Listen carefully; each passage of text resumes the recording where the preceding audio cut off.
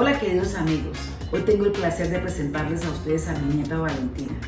Está de visita, visitando a la abuelita y aprovecha esa oportunidad para enseñarnos a hacer unas galletas muy sencillas, muy ricas y muy fáciles de hacer. Y ahora que viene Halloween, qué mejor oportunidad para que podamos disfrutarla. Hola Valentina.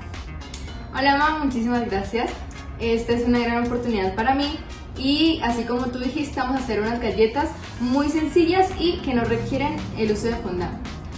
Estos son los ingredientes. Bueno, ya vamos a iniciar con los ingredientes. Cuéntanos, Vale, ¿qué ingredientes vamos a necesitar para hacer esas ricas galletas? Bueno, el primer ingrediente será harina todo uso, que utilizaremos 500 gramos. Acá está la azúcar pulverizada, que utilizaremos 200 gramos. Y 250 gramos de mantequilla sin sal. También vamos a utilizar una cucharada de esencia de vainilla, un huevo, una cucharadita de sal y decoración para Halloween. Además de los colorantes, los moldes, el rodillo, la rejilla y un bol para mezclar. Bueno, antes de empezar tenemos que precalentar el horno a 180 grados por 20 minutos. Ahora sí, vamos a iniciar primero echando la harina todo usos en el tamizador. Esta parte es con el fin de que se pueda airar bien la harina y quede mucho más suave y más densa. Además de que en la receta final no queden grumos. Después de haber tamizado la harina le vamos a echar la cucharada de sal. Y luego de eso vamos a revolverla con una cuchara de palo o algún material que ustedes tengan para revolver. Bueno, la otra mezcla que teníamos, la de la harina con la sal, la vamos a dejar a un lado mientras que hacemos ahora esto. Primero vamos a echar los 250 gramos de mantequilla. La mantequilla tiene que estar a temperatura ambiente. Ahora, después de esto, le vamos a echar el azúcar pulverizada. Son fáciles de hacer, ¿no, nena? Sí, son demasiado rápidas y no tienen ningún complique. Y ese también es para que no se haga grumos al batirla, hay que amasarla por el colador. Sí, el mismo proceso que la harina. Primero, lo que vamos a hacer es revolver los ingredientes para facilitar la integración de estos con una cuchara de madera. Y ya luego sí vamos a continuar con la batidora. Bueno, como les había dicho, hay que mezclarla con la batidora, mezclarla y mezclarla hasta que empiece a coger una textura como cremosa, exacto, a cremar.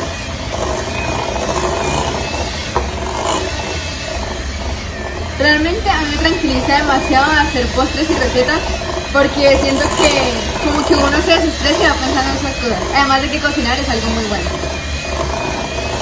Sacó la vena de la abuela y de la mamá. Algo así. Bueno, como podemos ver, ya están mezclados ambos ingredientes y ya tenemos una mantequilla y un azúcar que están con una textura cremosa. A continuación, le vamos a echar el huevo. Y vamos a seguir recorriendo. ¿Se lo voy echando algo más? Sí.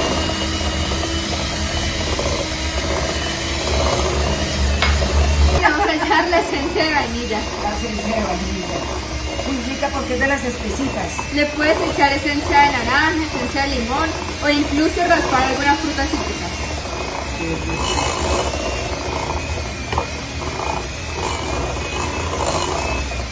Muy rico, mamita, no le conoces los dotes. Te amo. Ahora vamos a empezar a echarle en velocidad mínima la harina que habíamos preparado. Espérate.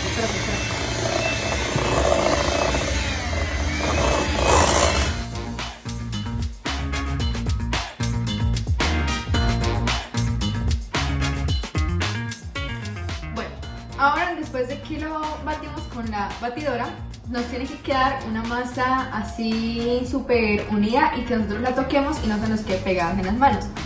Esta bolita de masa la vamos a partir en dos. Antes nos tomamos una taza de café y luego y entonces la mitad la vamos a dejar para la decoración y la otra mitad la vamos a dejar para las galletas. Entonces vamos allá. Lo que vamos a hacer, como la habíamos partido en dos, o sea, para que los pedazos no queden tan grandes al momento de amasarlas, vamos a dividirlas en 4 pedacitos. Entonces 2 vamos a dejarlos para las galletas y los otros 2 para la decoración, como ya habíamos dicho. Entonces ponemos acá el papel mantequilla encima de la masa, o sea, una bolita de las 4 encima del otro papel mantequilla y empezamos con el rodillo a amasar. Pero esta parte es más experta la abuela Claudia. No, yo nunca he hecho esas galletas. Y entonces seguimos amasando, que quede aproximadamente un grosor de 6 a 7 milímetros. Lo vamos a expandir mucho porque ya vamos a poner los moldes, entonces queremos que salgan varias galletas. Listo. Ahora ya le quitamos el papel que tenía encima y traemos los moldes. Y ahora vamos a poner los moldes. Vamos a poner una flor. Y ahora hay que irle quitando el exceso.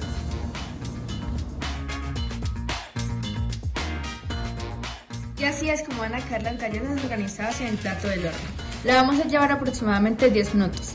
Bueno, y entonces acá lo que hicimos también fue echarle a la otra masa los colorantes para así hacerlas de colores, como pueden ver. Bueno, ahora como ya hicimos las galletas con colorantes, vamos a hacer la galleta de Halloween, que por eso le pusimos todos estos colores que tienen amarillo, rojo, morado, para que sea una galleta espeluznante. Entonces ahora vamos a ponerle otra vez el papel encima y con el bolillo vamos a aplanarlo. Entonces seguimos amasando también horizontalmente hasta que quede más o menos un grosor, como ya había hecho, de 6 centímetros, así. Lo quitamos y cogemos otra vez los moldes y empezamos a hacer las figuras. Bueno, como podemos ver ya tenemos algunas galletas terminadas y así es como salen doraditas y están de un sabor muy rico. Ahora, prosiguiendo, vamos a hacer los moldes de las galletas de Halloween. Lo ponemos bien hasta abajo y así sucesivamente con todos los moldes que queramos. Y ahora vamos a sacar la segunda tanda de galletas.